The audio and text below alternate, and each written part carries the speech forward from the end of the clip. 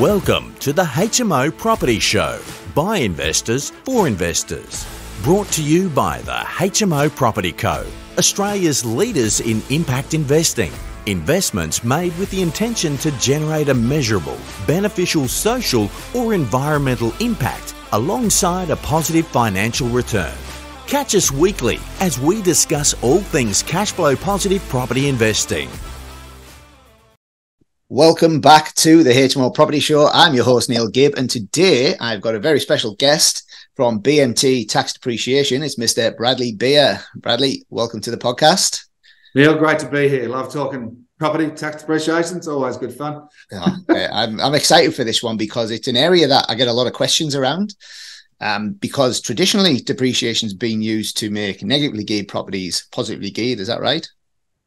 Yeah, kind of. I guess it's a tax deduction, and that's often, I guess, it does achieve that. But you've also got a cash flow, then you've got to pay the interest, right? Yes. But that's good as well, isn't it? Sometimes when if we're paying tax, it means we're making money, doesn't it? Absolutely. Yeah. When I complain to my accountant about paying tax, sometimes he's like, well, you paid lots of tax because you made more money this year. So, okay. Yes. Good problem to have.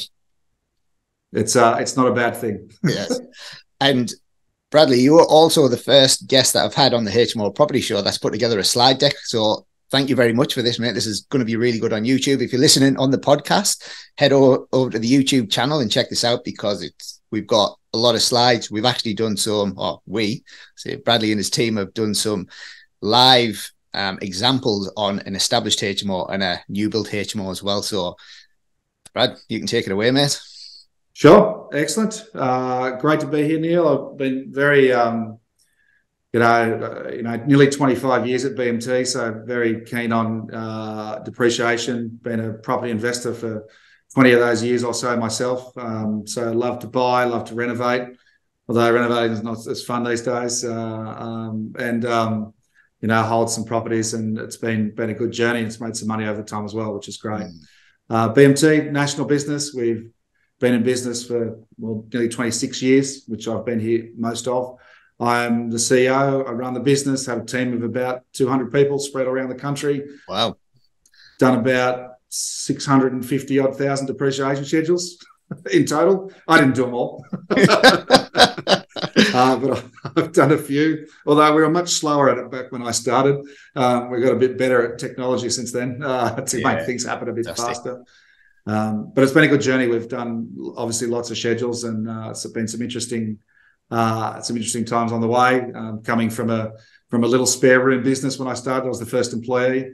To where we are today has been absolutely very interesting. Yeah, fantastic, mate. Well done on the growth of that as well. That's huge. 200 employees is not an easy team to manage. No, but we've got some structure in place. I've got my executive team have been with me for 20 and 22 years. The three of us that run and now own the business together has been just having people around you for such a long time that are aligned, and we get to work together and still work together after that amount of time quite effectively. It's been good, and grown that team organically over time, or grown the business organically from the start over that period of time. So, and we hold the most of the market share of these schedules, probably half of it roughly in the country. Guys spread all over the place, and it's been a great journey. Yeah, fantastic. Well done, mate. Anyway, so depreciation, that's where we're going to go today, aren't we? Yes. We should get to that one. What do you reckon, Neil? I guess, what is it? People, when you talk about buying property, we want them to go up in value, and people say to me, but I want it to appreciate. Well, unfortunately or fortunately, whatever you want to call it, the building itself wears out. We understand depreciation a little bit better when we talk about a car. We buy it, we drive it out of the shop, it depreciates in value. We get that one. Let's think about that. Yeah. And if you use that car for investment, so for work, then you'll be able to claim depreciation for that wear and tear on the car. Mm-hmm. With property, it's got some similarity in that even though we want the value to go up, your carpet wears out. So do your bricks and mortar, and so does your stove and all those things. So the tax office says we're allowed to make a deduction for that loss in value against that item or that property, or the items in that property, I suppose, even though the overall asset value should be increasing. the actual value of your carpet or stove or items there is decreasing over time. Tax office lets us claim a deduction for that. Usually the second biggest deduction an investor will make. First one's interest. That's going well at the moment.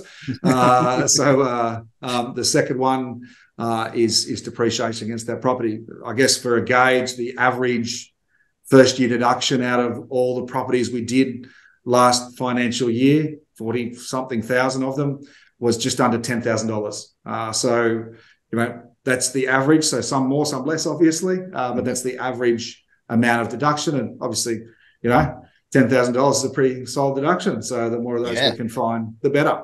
Absolutely.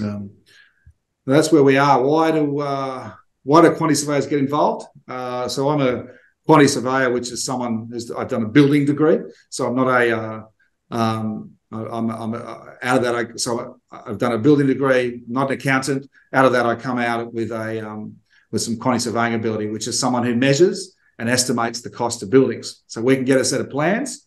We can measure everything up. We can count the bricks for you if you want. That's what a quantity surveyor kind of does. We count bricks and we tell you how much it should cost to put them there. So we will get a set of plans, measure everything up. So, there's 10,000 bricks, this many meters of concrete, this much steel, this much carpet, and we'll estimate how much it should cost to build. And the tax office, so the depreciation claims actually relate to the construction cost and the value of things in the building. And the tax office says that they'll accept an estimate by a relevant professional, such as a quantity surveyor, to come up with those costs.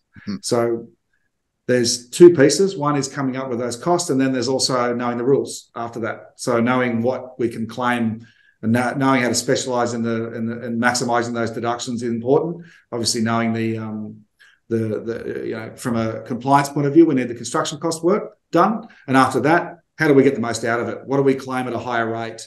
Hence, we work alongside the accountant. We're not accountants.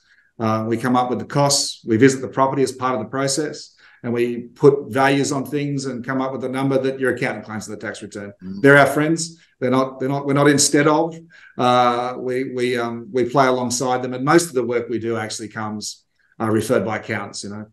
People buy properties and maybe aren't as educated as some of your clients, Neil, and listen to things like this. They go to their accountant, they say, depreciation schedule, what's that? And send them off to us often to get a depreciation schedule done. And how long does it take to become a quantity surveyor, and what's the qualification that's required for one? So I spent 4 years and I did a building degree. That gives you your basic quantity surveying knowledge as well, but then you need to do another 2 years of logbook experience working as a quantity surveyor in some way, which you submit to the Institute of Quantity Surveyors, and you sit through some interviews with them to make sure you know what you're doing, and then you come out, and then you've got to do your CPD points, continuing professional development points each year to make sure your eyes kept in there, basically. But so it was really 4 years, but it's not only quantity surveying you do in a building degree. You learn how to be a project manager. You learn how to do a bunch of stuff. But one of those things that comes out of there is quantity surveying, which is, I was partway through uni when I started and got work experience at BMT, and here I am nearly 25 years later, the same place. So now I think the easiest way to get a gauge of what it means what depreciation does to a scenario is to run some cash flows on a property and say, what happens if we do or don't claim depreciation? And for the purpose of today, we've got something that you guys have been involved with, or two that you guys have been involved with. And let's just run through some of the numbers and go, well, what happens if we do or don't claim depreciation? Obviously, you'll see what the cash flows look like for investors. So we've taken one here. It's in Carlisle in WA that you guys had. It's a new build, so new property, 5 bedrooms, 4 bathrooms. The average rent per room is $365 or $1,825 in total per week, which is solid for the construction cost, which is great. Good cash flow there. We started this one pre-COVID, so the construction prices were quite low on this one. The same construction today on that would be about $500,000. Another $100,000, did you say? Yeah, that's probably about $150,000 more.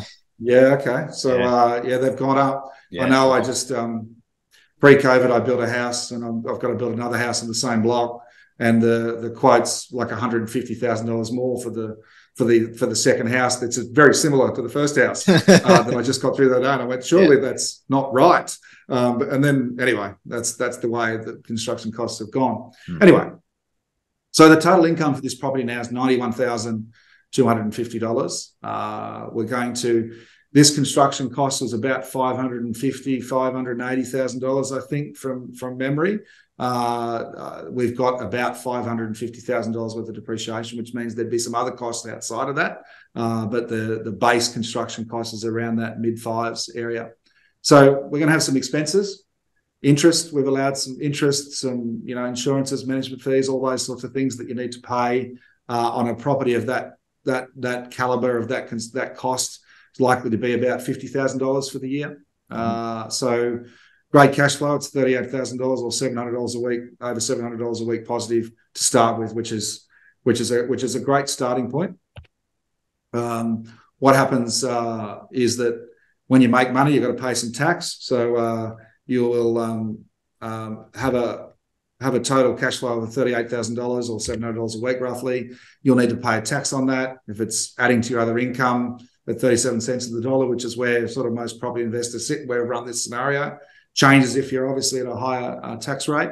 But you'll need to pay some tax of about $14,000 on that, which is right, yes. Sorry, my head maths was struggling there for a second. Is that right? Yes, it is. So your net cash flow after is about $465 a week, or about $24,160 for the year. With depreciation, we've found on this property, because it's been built and has full furniture package, there's a lot more depreciation on that. We'll get into why in a moment, but the depreciation, remember I said the average for the year is 10. This one's actually got $28,000 worth of depreciation, which is lots for what's been spent to build. But furniture gets a higher rate of depreciation. You also have to replace it at some point as well, etc. And you have to buy it, but that's the way it goes. It's $28,000 in depreciation in the first year. So the total now that you need to pay tax on, because that depreciation is a tax deduction, like you wear and tear on your items, your car's wearing out, your carpet's wearing out. That's where this depreciation comes from, but it's a non-cash tax deduction. So you don't pay out $28,000. You just get to make a deduction of $28,000 that is non-paid, right? which are the good ones. Beautiful. So now we're only going to pay tax on not $38,000, but on $10,000, because $10,000 is our cash flow after depreciation, or the amount we need to pay tax on after depreciation has been taken into account, because it's a tax deduction. So now our tax is $3,700 for the year, and our net cash flow goes from $24,000 to $34,000 for the year, or $465 to $660 a week through claiming depreciation against that property. Difference of $200 a week if you do or don't claim depreciation. Should you or should you not? The answer is yes. And look, my job on that whole page is that we just come up with that depreciation number. But this is an actual scenario of one that you guys have done. And hopefully that's in line with the information provided at the start. But my thing here is to point out why we should claim, the difference depreciation makes, as opposed to just being this is what you buy or why you buy it. That's your job, Neil. Yeah, absolutely. This is where we need the team around us to do that piece. So claiming or not claiming, it makes a pretty substantial difference, which is great. So the total deductions the first year, $28,000, over 5 years, $125,000. Over the full life of the property, we've got about $550,000, which is basically most of your construction and furniture costs, less a few consultants' fees maybe, or a few soft landscaping and things up front that are left out of the total that may have been spent. Other developments, non-direct construction-related expenses may be left out, and land is left out as well, obviously. But there's your spend, and there's the difference it makes by claiming depreciation, which is great. Incredible. Scenario 2. Now, I've run one here now that there's another property, and it's in Port Kennedy. This was an older, well, not that old, 1999 built house. that was purchased for $435,000. Now, in what you guys do and getting some more multi living there, Ford spent some money, $125,000 on renovations, increased from 4 to 6 bedrooms, 2 to 4 bathrooms, and redid some kitchen and laundry appliances, flooring, lighting, and fire equipment. I think there's about $10,000 worth of fire equipment in this property, which is obviously a requirement when you put some multi living in there, Neil. So that's the base scenario. The rent. What I've done with this is I've made it into a let's run it before and afterwards. Now, this renovation's obviously been done, but if you didn't renovate it, I've done what would have happened with or without depreciation. What would happen with or without depreciation if you done the renovation, which has been done. So the second half of the scenario is the real scenario, but I guess it points out the difference in depreciation across the two as well. Rental income potential about $560 a week or $30,000 a year. I haven't got as much detail here to run through, but we'll just have a look at the numbers. Expenses, interest, 27. So you're still cash flow positive just with the house that was bought at those sort of rentals at the purchase price. Without depreciation, it's assuming you pay some tax on that. It's going to be about $1,200 a year positive after you pay your tax at 37 cents in the dollar on that couple of $1,000s that you made there. Depreciation on that slightly older property, not as much. There's some rule changes we'll touch on later, but don't worry too much about them. Because it's built a fair few years ago and you bought it second hand, you don't get to claim some things. The depreciation would be about $4,200 per year on that property, which would be the same each year. We'll just keep in mind that 4250 number for some future reference here. So with depreciation, our cost or our cash flow turns into $54 a week, or about $2,800 per year, because we're actually making a $4,200 deduction, which means we don't pay tax on the couple of $1,000s that we were positive, and we also get a couple of extra $1,000 there that gets written off against other income and ends up being the after-tax cost at $54 positive per week. And assuming those tax rates on both, $2,808 a year. A little bit of a difficult scenario because you're actually a positive cash flow property that turns into a negatively geared property with depreciation. So if you don't understand that, Neil, maybe there's another podcast on that for you there. But the end figure is that by doing depreciation on this property, it's $30 a week difference. It's $54 a week positive instead of $24 a week positive, basically. So still not too bad. Now, after we renovated, we said $125,000 was spent. Rental increase, which you gave us numbers here, to $1,290 a week by doing it as a multi house. What do we call it? House of multiple application. That's a lot. I'm struggling to get my tongue around those words.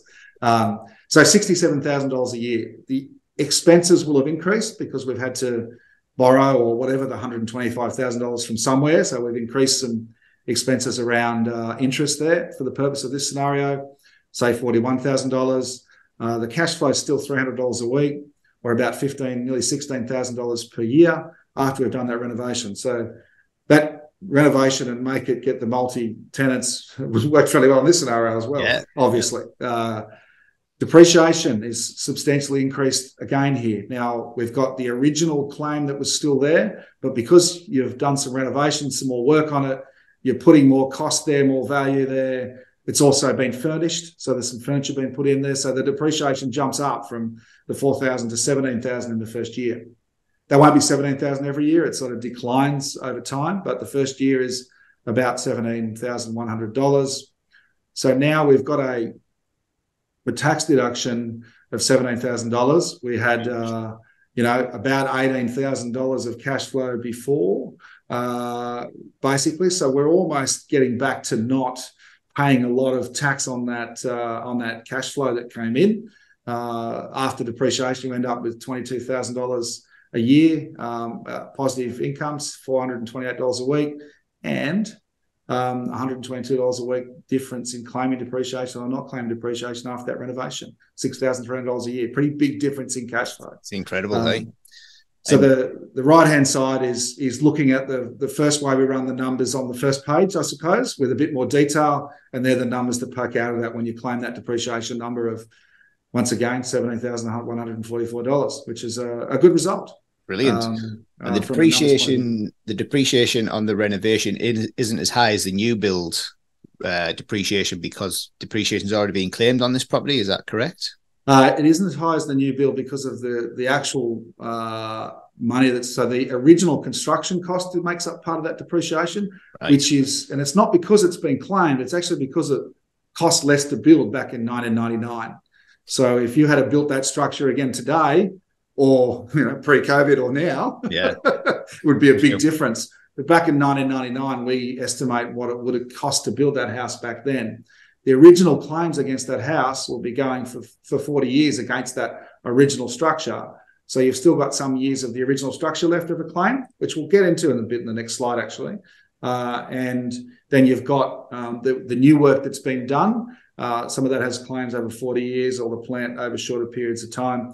But it's a sort of a combination reason there, Neil. But part of it relates to really the original construction cost being less, and being a purchase that's happened recently, you can't claim on some of the existing plant and equipment, which we'll get into a little bit later. But yeah, there's a combination of reasons. But one of those is, when things cost more to build, when they're new, they are brand new, they cost more, you get more depreciation. There's a simple fact. Yeah. New also gets more because of some real changes that happened the last few years as well. But anyway. Still an incredible outcome. It is. It's a great outcome. From a cash flow point of view, it's a fantastic outcome. Obviously, you hope, there's some value uplift in doing some of those renovations as well, Neil. I didn't put that in there, but I think it's the purchase price was, what was the purchase price? I can't remember now, 420? 430. And it's, I don't know if you have a view on value, but it's probably more like 700, I suppose, by the end of that. But I'm only plucking there, really. I'm not a valuer. Yeah, we've had some buyers, some clients purchase using standard residential finance, and then we've got some lenders that value these based on a commercial basis. So they do a commercial val, and it gives them a huge increase based on the returns that they're creating. I guess you end up with a slightly less LVR, but because your value is so much increased, then you end up with more loan against it potentially anyway, right? They're still doing 80% LVRs as well, even though they've got a commercial val, but it's still a residential package. Okay. Yeah. So some of our clients are pulling quite a lot of the renovation costs and some of the equity back out as well. Great.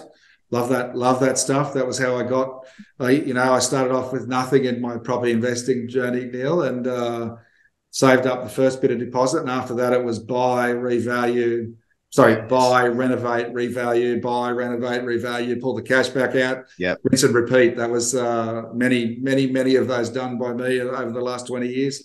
Not so many in the last few years, a bit busy, but they've all performed, a lot of them performed very well by learning how to do that stuff, which is great. Great. Now, two main areas of depreciation. Let's get a little bit technical, not too much, but a bit. First, there's two spots, I suppose you'd say, that you claim. One's against the structure of the building. The other one is against what we call the plant equipment. This one, the structure, Division 43, capital works, they call it, it's on the structure. In order to claim it, it needs to be built after 1987.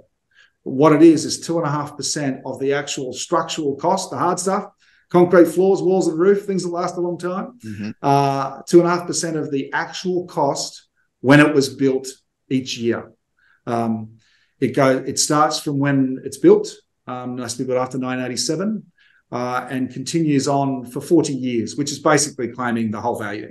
So that 2.5% times 40 is claiming all of it. So if a house like this one is built in 2015, costs $300,000 to build the structural component, then you'll get $7,500 as a Division 43 building allowance claim each year from 2015 until 2055.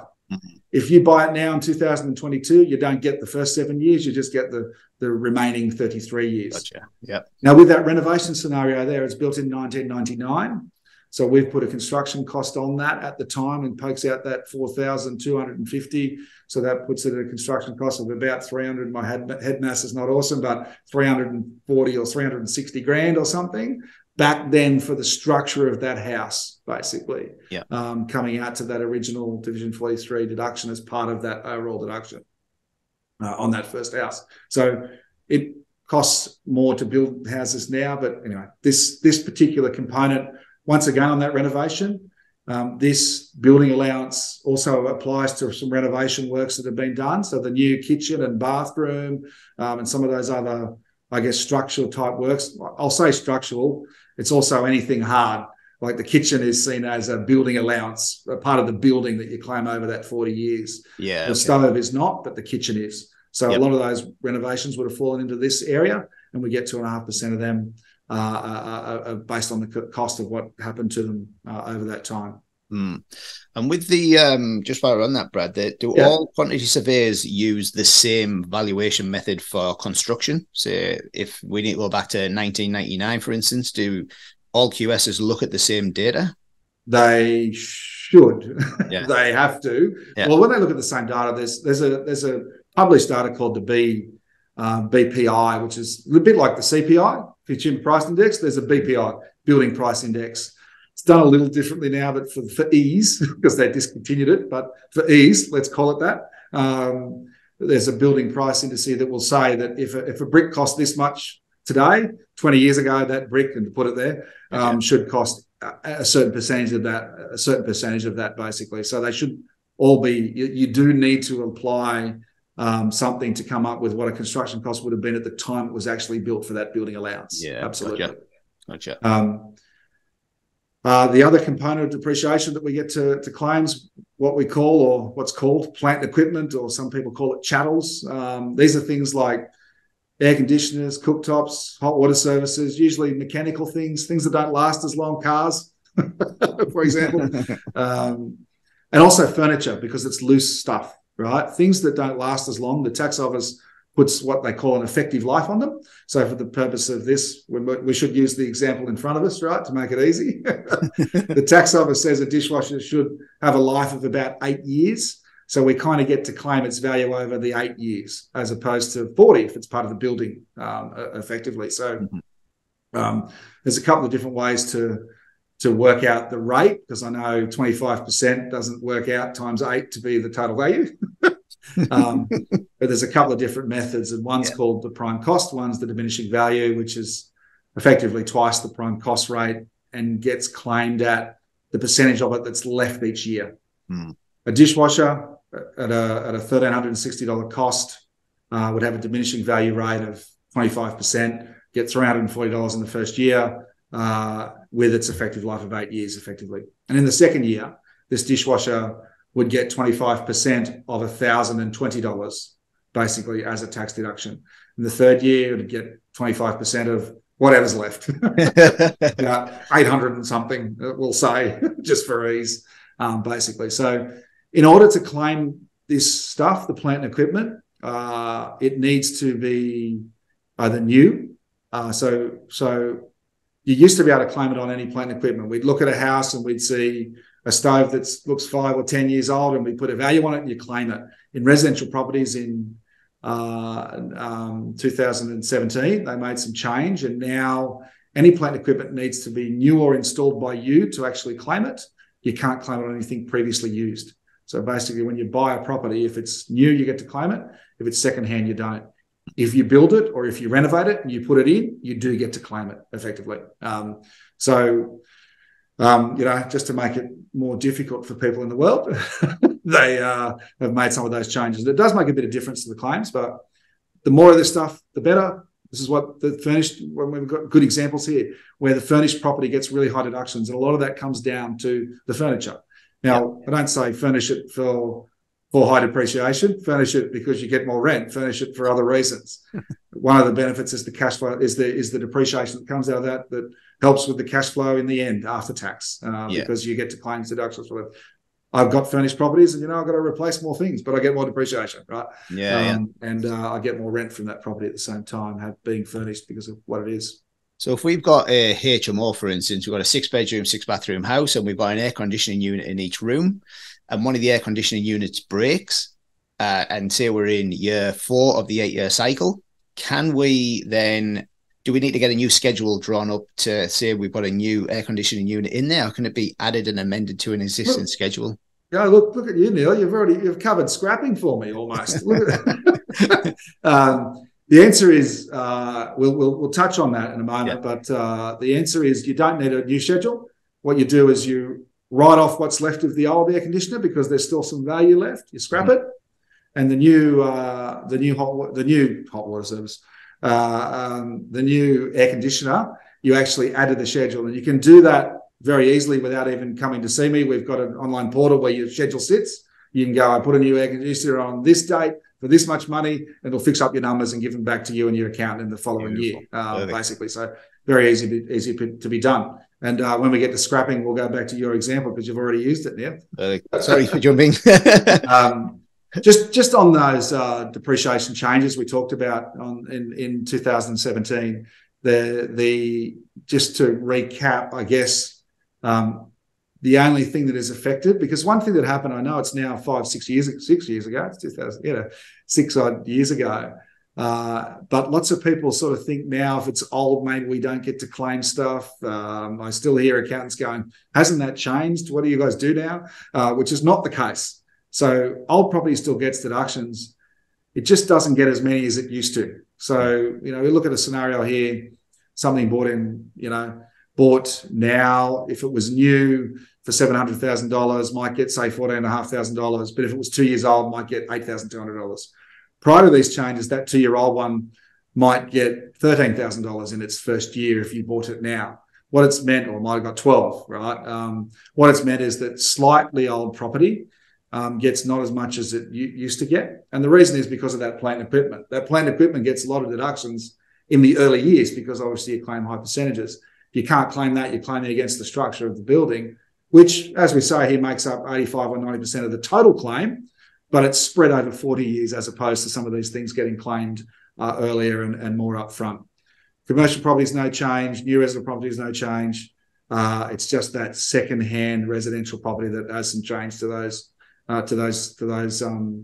items. Now, one to be wary of there, which is I think just over 20% of the time on our numbers, people buy a property, they move into it, they may get a grant, they live in it for 6 months or whatever you've got to, and then they move out of it and make it a rental property. Mm-hmm. You get affected by this legislation and don't get to claim your plant and equipment if you do that. Something to be considerate of, I suppose. Anyway, changes. They weren't fun, by the way. I didn't like those ones very much. It made my life a little bit hard. Yeah, but it did. So old property still gets deductions. A couple of examples here. 2-bedroom unit 05, $6,700. 3-bedroom house built in 95, 4.5. That really lines up with our scenario, doesn't it? We had 4,800 on a 99 built home, so lining up pretty close. Yep. Obviously, there's 14 years left on the 1995 home, and there's 24 years left on the unit that's built in 2005, which rounds out those 40 years of claims, basically. Just a couple of ideas of example of what sort of deductions come out of some older properties. Commercial properties, do all sorts of properties, don't just do residential stuff. We do everything from, the Melbourne Eye to the big giant rocking horse in Adelaide, to docks, to pubs, to anything, basically. Lots of farms been done over the last period of time as well. They got some pretty funky rules around them these days that allow some additional deductions. But, retail shops here, just an idea, 1,500 square metre retail shop, $36,000 in the first year. There's obviously lots of fit out that you can claim in those sorts of things. So anyway, if you're into any commercial sort of properties, anybody, then there's some claims potentially to be made by either the owner of the building or the tenant if they've done a fit out in commercial properties, which is often the one where you want to make sure you're taking proper advantage of. Yeah. A few frequently asked questions. Most people, when you say you're a quantity surveyor doing depreciation, go, doesn't my accountant look after my taxes? We work alongside them, as we said before. We're the cost guy. We come up with the cost and we are friendly with the accountant. The biggest source of work that we do comes when someone's accountant says, go and get one of these things, and they listen and they go and do it, basically. So we're friendly with them. The other thing is we actually go and visit the property. They trust the numbers we come up with because they can. So when people think, I've got a good accountant that looks after that, yes, you've got a good accountant that looks after your general health, but we're the ear specialist, I suppose. The depreciation specialist, making sure we get that bit right. Too old, I'm going to harp on that all day because I still hear it most days. People go, but it's old. Isn't it too old? Doesn't it need to be built up to this date? Forget about age. You're never too old to ask the question, is what I would say. If we tell you it's too old and there's nothing, there's too old and there's nothing. But if anyone else does, without that knowledge that we do after, 650,000 times, we will tell you if there's nothing in there. So always just ask with the address of the property. We can have a look at a few photos and get an idea of whether it's worth doing before we go ahead and spend any money. And we even back that with a guarantee that says we'll double the fee and deductions in the first year, or we'll give you the money back. If we think it's worth it, we'll back that. If we're wrong, then we won't charge you and we'll move on effectively because if there's not enough there. What about renovations? Back to your question, Neil. If you renovate, so let's think about it even a little bit bigger than just throwing away your air conditioner that breaks down. But if you renovate and you rip out things that were there that still had some claimable value left, then you're scrapping and throwing away some value, then there's some value to that scrapping that's a potential instant deduction in the year that you rip them out. So when I've done renovations in the past and I've thrown away a stove that's, it might be a bit old, but we had some value on it at the time. It was operating, it was doing its job. We put a value on that. You throw it away and you make some deductions for the residual value that was there. Beautiful. The important thing is pause before you rip it apart. I mean, all what we're doing is we're doing a depreciation schedule on what's there. And then you're actually just ripping part of that out. But we need to get some evidence of what's there. So if we need to back you an audit, it's pretty hard to back you an audit with no information about what was there. So we want to see it first, and then we can go and estimate the value of those things and make sure we get the deductions out of them. But it can be because you decide to throw them away for renovation, or it can be because your air conditioner in one of the rooms broke down, you've got to replace it. You write off what's left in that year and start depreciating the new one effectively. Paying back missed dollars. Now, if you've already got properties and you haven't been claiming it properly or getting everything you can out of it, we think from some research that around 70% of owners are not maximising depreciation deductions because they thought it was too old. They thought their accountant looked after it. I don't know what they thought. They just didn't know, I suppose. And that goes for whether you were claiming nothing or whether you were just claiming not as much as you could claim. If you don't pay tax, the tax office finds you eventually, right? Sends you a fine and tells you need to pay it. If you don't claim your depreciation, you can go back and amend your tax return pretty easily for up to 2 years and go, you know what, I should have claimed $7,000 in depreciation last year. Can we amend my tax return and get some money back, please, Mr. Tax Office? Yes, you can, pretty easily for 2 years. Now, it could be a scenario where you were claiming $5,000 and you really could have, and, with a guess or however that happened, I don't know, a bad depreciation schedule, you're claiming $5,000 and you should really be able to claim like $10,000 or $9,000. You can actually go back and claim the difference. A lot of our industry, especially through COVID, have resorted to doing depreciation schedules without looking at the properties because that was easier. We didn't because we want to get it right and get the maximum deduction. So if you're only getting $5,000 because you didn't look at it, and you can get 9, you want 9, right? Yeah, absolutely. Because it means more cash flow on the way through. So sometimes they might be just missing renovations or common areas can be claimed if someone's got some claims and they didn't. And sometimes in the past, accountants might just, there's a bit of depreciation, we'll just put a number on it. I've seen that plenty of times. So go back and get it if you've been missing out, because I don't know if those blokes spent it all that well.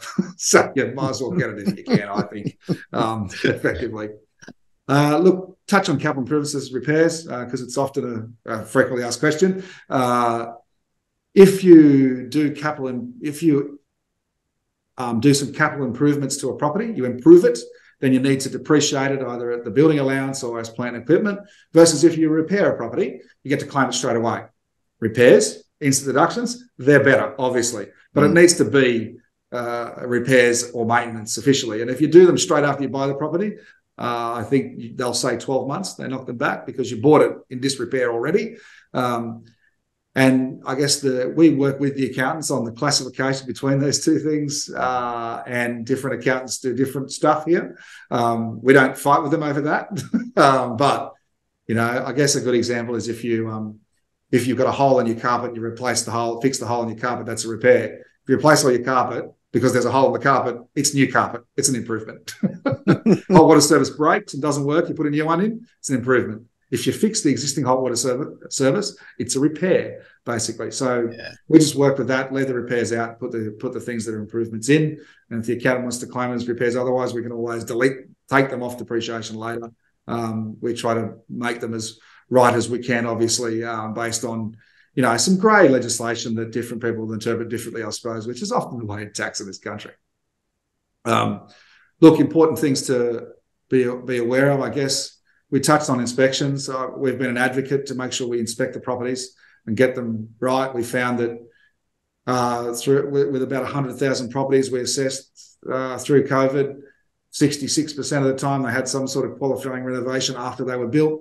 I mean, 2/3 of the time, if you just used the old costs from the start, you would miss that. So I think making sure we get it right, making sure we get the most is what's important. Stick and bite if you get an audit.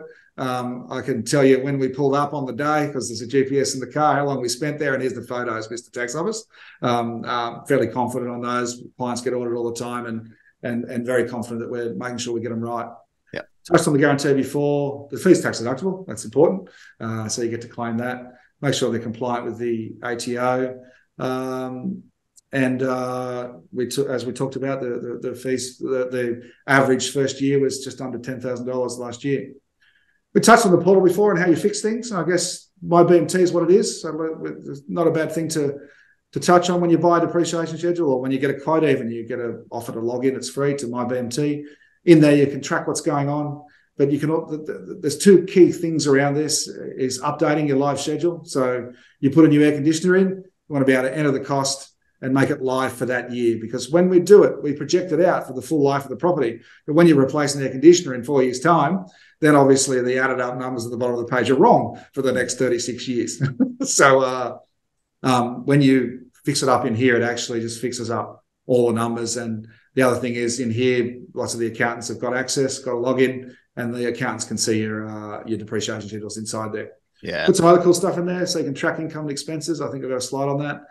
If you're preparing for your tax return, you can put your costs and things in there and share those with your accountant. It's in the format the ATO has for MyGov.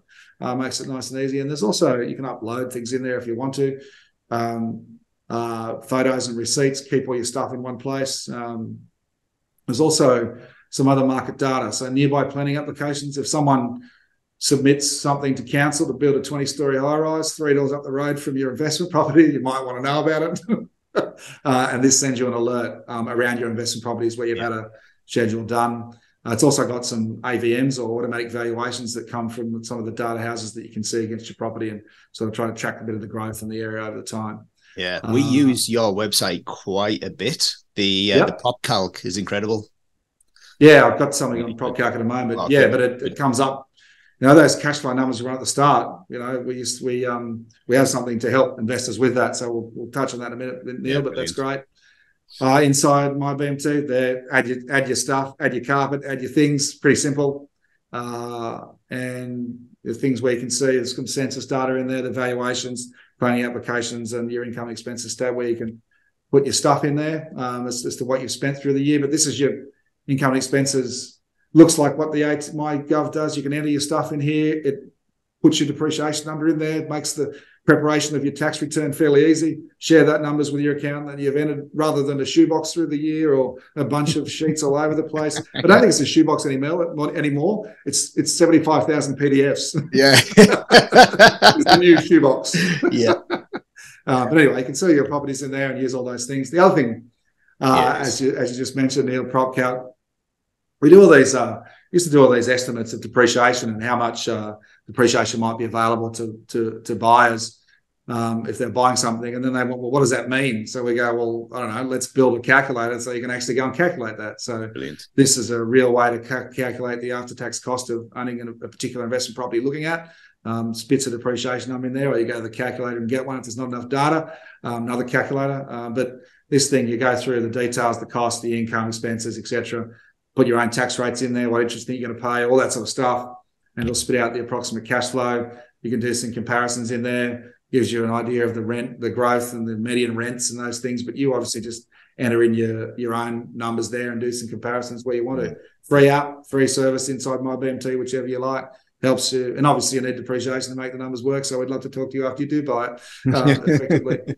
Depreciation calculators. There are a few apps here that are free you can use. Construction cost calculator if you're thinking of building stuff. Resi rates and rate finder gives you all those effective life in years that we talked about for how long things should last.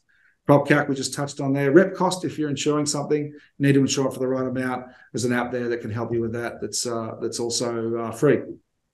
And we are quantity surveyors, so we've put some construction cost signs into that. What to do it? Talk to us. Let's make sure it's worth it. What are you doing? Renovating? Tell us about it. Talk to the property managers. Get an inspection organised. Prepare a depreciation schedule. Get it done. All pretty easy. We take care of most things where we can. We need a bit of information, obviously, to start. We need to know, who your property manager is and all that sort of stuff, and what you've spent on the property outside of when you did buy it. That gives us to the end. I Fantastic. think we've run through a couple of scenarios there. Hopefully, there's a bit of learning in there. Towards the end, but. Great to be here always. Thanks, Dan. Lots of information, mate. Lots of questions spinning around in my head as well. The big one where you said we can get BMT, call BMT because don't ever assume that it's too old to claim depreciation on. So some of our clients buy development sites where we buy, one house that we're going to knock down and put 2 or 3 houses on there at the same time. Should we be contacting BMT for that? Yes, always yes is contact. Will I always get deductions out of it? Sometimes not. But contact, let's have a look. And just tell us you're going to knock it over. Because if there's anything there, if there's a 20-year-old kitchen that's got some value left, you knock it over, you might have a scrapping value of a certain amount of time. There's some other tax applications around if you'd sell the stock at the end. There's potentially some, clawback or the easiest way to do that. But so you've got to be careful of a couple of those things. But yeah, always, if in doubt, call, and then we'll tell you, no, not worth it, or yes, worth it. And what about if, say, we know that property is a long-term investment, we want to hold these things for 20, 30, 40 years. Some people might claim depreciation and then sell after 5 years. What are the implications that they need to consider if they're going to do that? Great question. Normally have it in the frequently asked questions actually, Neil, but it wasn't there today. Sometimes it just complicates it. There is so when you claim some of these claims in depreciation, you are reducing your cost base for the purpose of sale. So what happens is the depreciation you claim on the way through while owning that property reduces your cost base by the amount you claim. So what will happen at the end is you will pay a capital gains tax on your gain. Hopefully you've made a gain over that period of time, and the depreciation you claimed will reduce your cost base, so your gain will look higher or will be higher, because your cost base is usually your purchase price and then your sale price, and there's a few adjustments obviously, but your cost base or purchase price will be reduced by, if you've claimed $30,000 in depreciation, you're going to pay capital gains tax on an additional $30,000. Yeah. However, when you sell a property with more than a year of ownership, generally what that means is you'll pay capital gains tax at half of your marginal rate. When you make these depreciation deductions on the way through, you make them at your full marginal rate, and you also get the money on the way through. You get more money, and you get it now. Yeah. But you do need to put some away for capital gains tax at the end. Yeah. Use it to reduce interest and things like that on the way through. But we've run, and Neil, they'll be on the website. We've run some case studies on that very thing, multiple over the years in our Maverick newsletters, where we actually do some calcs. You want to do some calcs on that? You can, but the things that we've run would sort of show you roughly how to do that. Some of the things that are included that we've run in those over time. So it's case studies there. If you need them, reach out. We'll find them for you. Fantastic. And lastly, my accountant says it's not about how much money you make; it's about how much money you keep. And this is a great example of keeping some of that money instead of paying the tax man. As you've seen there, I think one of them was $22,000 that we would have kept in a deduction. That's a substantial amount of money. That's $22,000 that you can put towards the next deposit on your next property. Absolutely. It's a bit like you know what you keep. You don't pay capital gains tax unless you sell. That's it. Yeah. Right. It's incredible. Yeah, it's brilliant.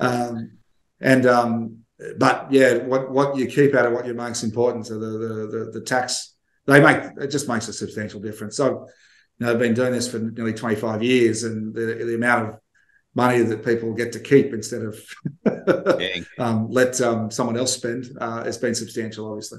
Yeah. Brad, it's been really good catching up today, mate, and I've learned a lot, and I can guarantee the listeners will have learned a lot as well. Again, if you want to check this out, go over to the YouTube channel, because there's lots of slides with lots of information in them.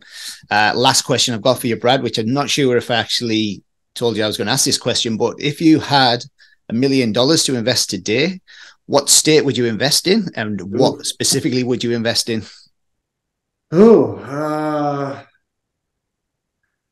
I haven't really been. I just had a few days off. I wasn't thinking about investing in property right now.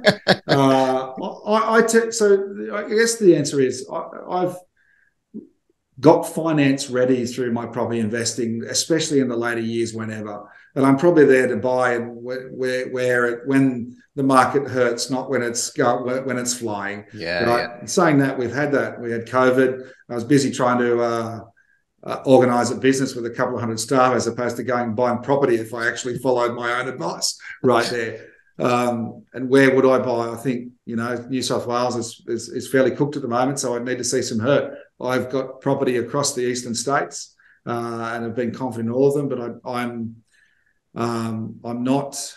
I wait for a bit of hurt before I do. And there's the property clock. There's all those things. I'm always looking for a bargain, so I'm probably buying more in areas that I understand, I suppose, often. Yeah. So where would I buy right now? I don't know. I'd wait for New South Wales. I know WA's had plenty of hurt for a period of time, and has probably seen some signs of recovery, so it's probably not bad. Have I bought something there at the moment? No. But I just haven't, I just haven't had the time, I suppose. It's one of the issues. But anyway. Bradley Beer, it's been an absolute pleasure catching up with you today, mate. And hopefully we can do it again in the future. Yeah. Thanks, Neil. Appreciate it. Thank you very much.